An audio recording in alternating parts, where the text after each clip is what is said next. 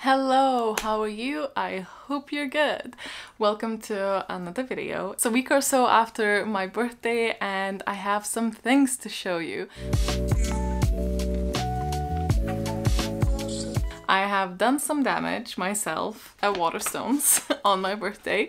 I also got some questionable purchases, I guess, for my birthday. But then I also got some parcels from you guys, which is actually quite surprising because I don't actually talk about my wish list often, but thank you so much. It's incredibly kind. That is not the surprising part at all to me. So I have some parcels to open and I also have some things to show you.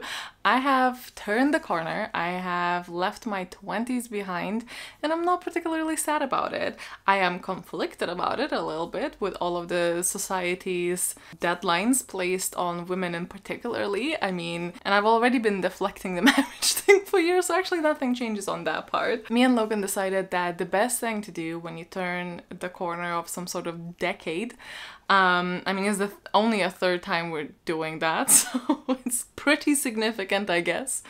We've decided the best thing to do is to just run away, and run away we did. I did vlog it, and I do plan on uploading that, I think, after this video, so hopefully all went well with the filming and you'll get to see a little bit of it. I wish we could all travel together and experience the beauty that is Scottish Highland together. But this is the best I can do. This is the closest I can get to that. So I did film some and I am very excited to show you about. But, okay, so I'll start with the books that I got, then I will get the books that you sent, and then I'll show you some random bits that I got for myself after that.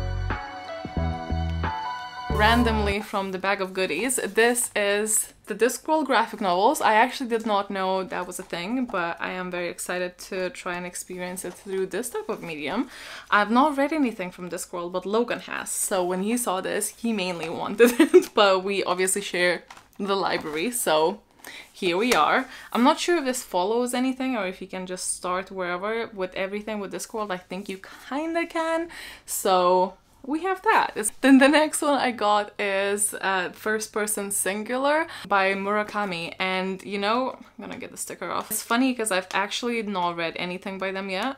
I don't normally buy authors, or try not to buy multiple books by the author I've not tried yet. Me and Logan have this thing with monkeys. I am born on a year of a monkey, same as my dad, and we always had monkey things in the family as well, and then carried out Logan, although he's not on the same year as I am. But when I saw the foiled monkey, I am not gonna lie, that was the main reason why I got this. A high intellectual that I am. I see monkey, I take. It's a short story collection, and I'm kind of experiencing that I quite enjoy that now. Somehow. Is this character growth? I don't know. On the back it says, here I was, a first person singular. If I'd chosen a different direction, most likely I wouldn't be here, but still, who was that in the mirror? Another thing that I found myself been drawn towards is poetry, which if you've told my 20s-year-old self, be appalled. I think you're lying. This one was the second book in the buy one get one half price category that I picked, and that is Axiom's End. I don't know if I'm pronouncing this correctly, but I'm literally just now realizing why I've heard this title before. It's by Lindsay Ellis, who does video essays here on YouTube.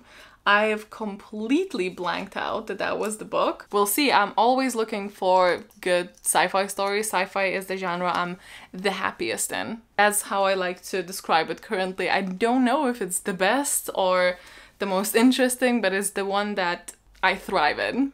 Nothing excites me more than space. So it's quite an interesting setting.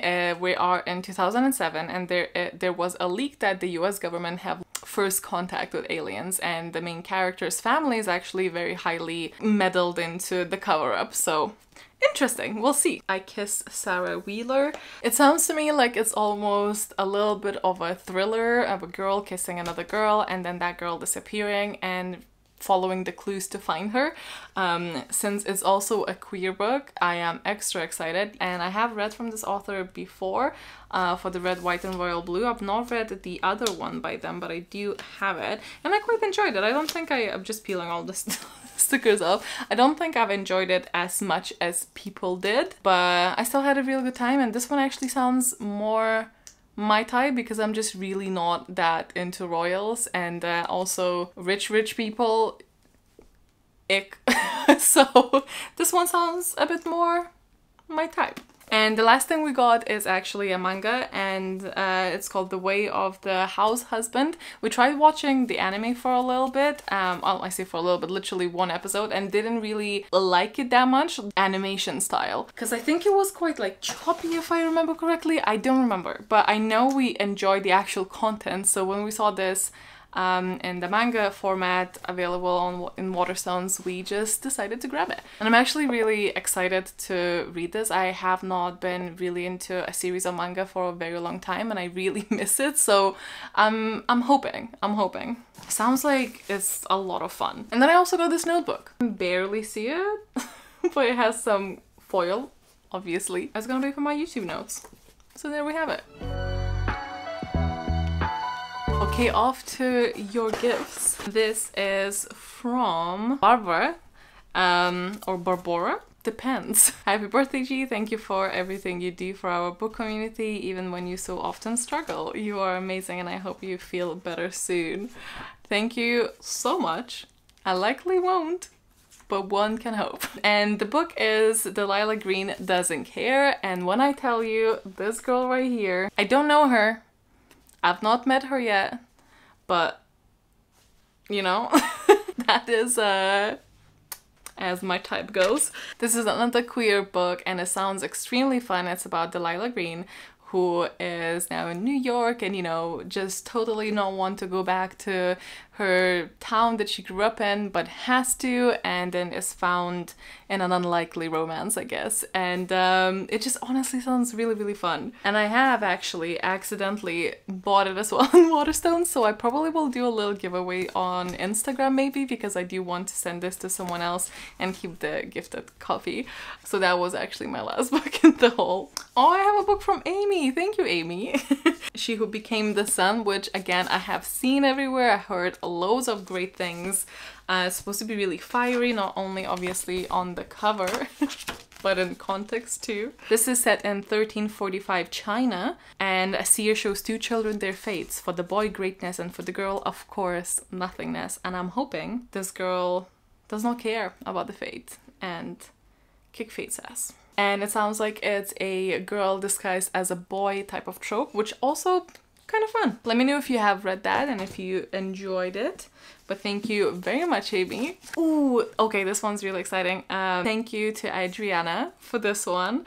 It's a Library of Mount Char. I've added this to my basket actually because of Cody. Cody said that this could be exactly my kind of thing. First of all, the cover is kind of really cool. It's very simple, but it's cool. I get where they're going. So the premise is actually quite like spooky in itself, and it's about a, I don't know the age, girl, woman, Carolyn, used to be normal until she was adopted with some other people by this man called Father, and she didn't get out much after that. All they did was stayed assumingly captive and study this library, and then the father went missing, and the library that holds the secrets stands unguarded, and so there's like powers as well. So it sounds almost like thrillery, but also with the mysterious library and just vibes. Very excited. Thank you so much, Adriana. Then I got my Dark Vanessa, and I don't have the slip. It wasn't included, so whoever got this for me, please identify yourself in the comments because I want to thank you. I think people have by now heard of my Dark Vanessa. It's kind of taken inspiration from Lolita, a teacher grooming a student. It's a very dark theme, but it's, I've heard, done really, really beautifully. So grooming is a topic I was slightly apprehensive reading prior because of some experiences in my life before, but I have such great things about this, and I think it would be really a good read. So here we go. Hope you have a relaxing day with lots of food and presents. You deserve it, from Tiffany. Thank you so much, Tiffany, who sent me this sci-fi.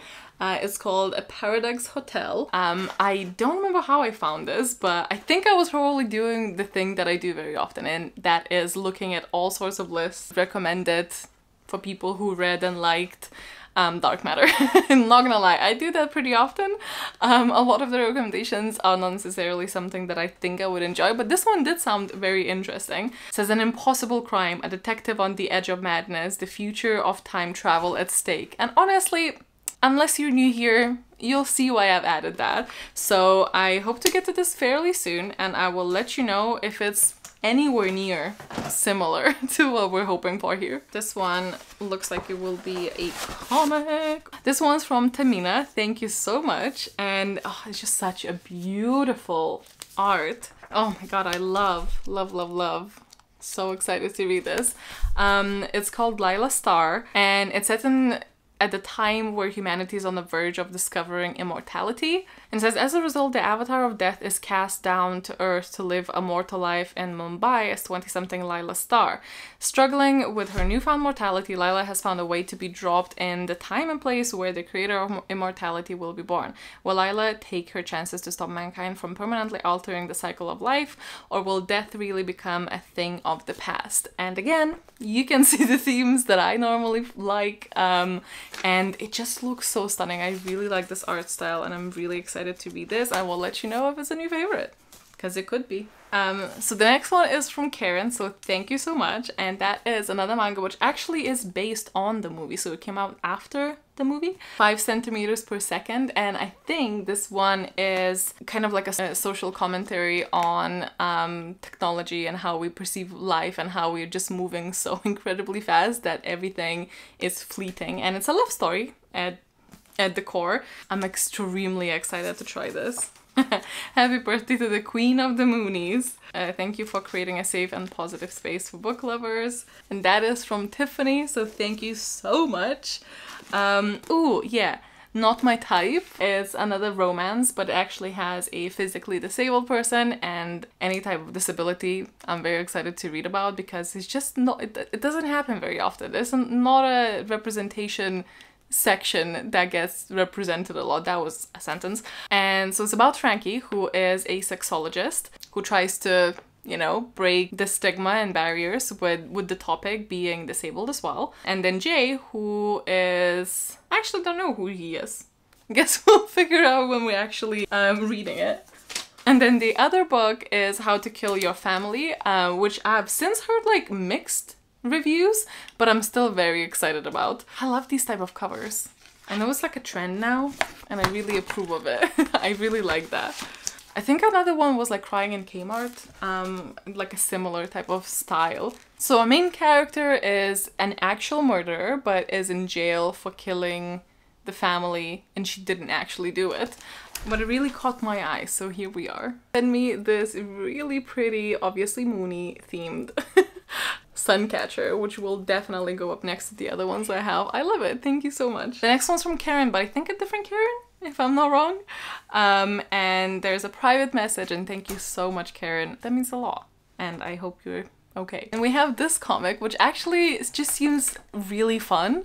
It reminds me a little bit of, oh, what's it called? Like the one with the 3 girls. Oh my god.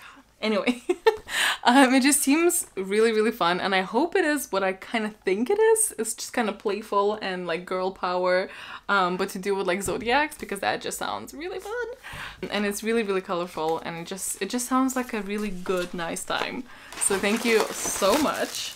Oh wait, I got more stuff. I got these socks, which are adorable. They have kittens in it, and they're so cute. I love them. There's so many of them. Thank you. I am absolutely one of those stereotype people who will displace the socks in like 3 uses. I don't know where they go. I have a feeling maybe the cats steal them. I'm just saying. I'm not accusing, just saying. And then Lauren sent me super cute trinket dishes in the moon shape, because of course.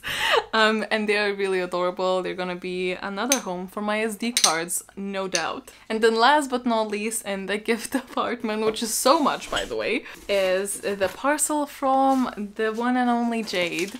Thank you so much, Jade. I have the Legends and Lattes, which I'm so anticipating. I think it's gonna be a brilliant cozy fantasy, and it has major kind of Red Queens and D&D vibes, and I am all here for it. It's basically about an orc who decides that killing is just not the way that she wants to spend her time and opens a pub. I think that's the idea, and I am so pumped for it. And the other one was the Future collection, which is I think a self-published from the printing same as this short story collection of like sci-fi stories, and as we established, that is where I am thriving. So thank you so much. Oh, sorry, and not pictured, a massive bag of M&Ms, which I super appreciate, but I sadly can't eat. But Logan is having a blast. It's just like anytime there's any type of snackishness, that is his first stop. So Logan is very much enjoying the gift. I've not had chocolate, sadly, and with like very few exceptions, I've not had chocolate in like probably half a year, maybe more, which is so tragic because it's very much suspected that it's one of my like migraine triggers, or at least it doesn't help. So big sad times. But oh my god, I almost forgot because it was in a different spot. But I also got a letter from Ellen, who is a wonderful human being and also talented to beat. So she sent me a beautiful card. I will link her shop down below, by the way, because I already purchased some stickers from her and I love them, and you should too. And she sent me a beautiful, beautiful card.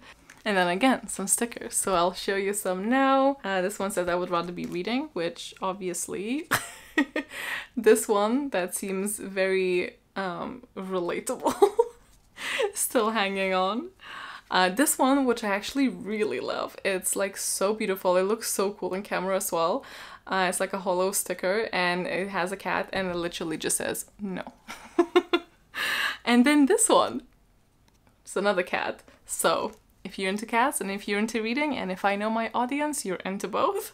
It's a really cool shop, I'm just saying. But thank you so much, Ellen. The last thing is so fun, is this mushroom mug. I actually have another one saved that I want to get from like Sass and Belle, but it's the same kind of idea. It's like it has a little lid and there's like a mug, and it's just so adorable.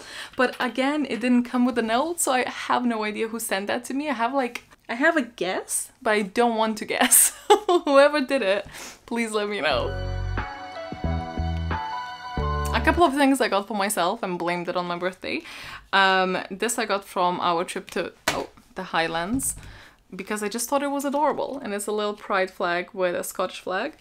Pin, which is definitely going on my jacket. Two remaining things is truly just a testament of me surely becoming a proper adult.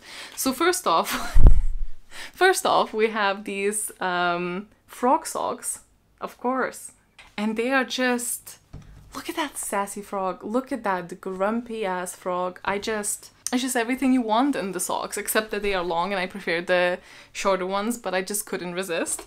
And then the other thing is actually a project that I backed on Kickstarter a while back, but it arrived really in time for my birthday, so when we got back from the trip, it was waiting for me. One thing I really don't have is the shortage of tarot cards. I don't know, a lot of you guys might not be aware, but the people who have been here for a very long time will remember. But I use tarot a lot as a meditation type of tool, like self-help, self-reflection tool. I accidentally kind of acquired quite a collection. It became a bit of an obsession at one point. When I saw this, it just spoke to me on many spiritual levels. And it's a trash panda tarot deck. It's everything and more that you need. Just to show you a couple, right, random ones. The grape soda is is instead of the cups. It's such a vibe. It's the best.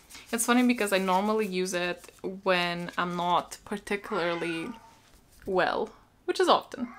Let's be honest, but I just feel like these are also ones that will definitely make me just smile, because how can you not look at it? 100% don't regret my decisions here at all. I know it would be questioned by, you know, people, but I don't want to be friends with those people.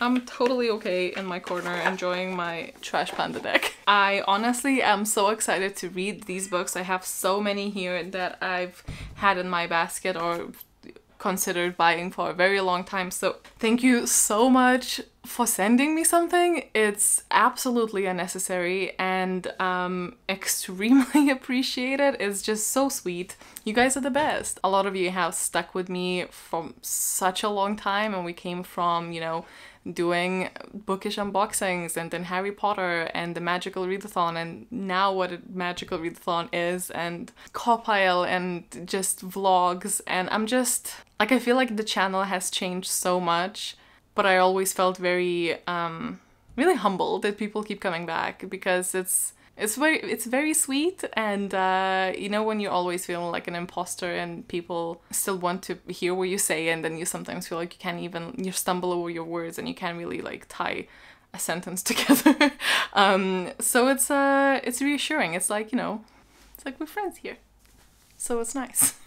Alright, I'm not good at this. Thank you so much for watching. Do you know I've been a bit quiet recently, but I do have quite a bit of things planned. It's just I have been really struggling with energy levels. I'm gonna be trying to figure out what's that about with the doctors. Because it's like extreme. So we'll see how that goes. But I do have a lot of things planned, and I do have some things cooking already.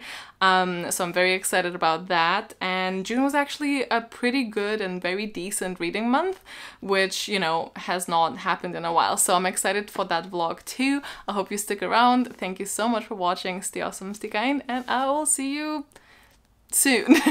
Bye.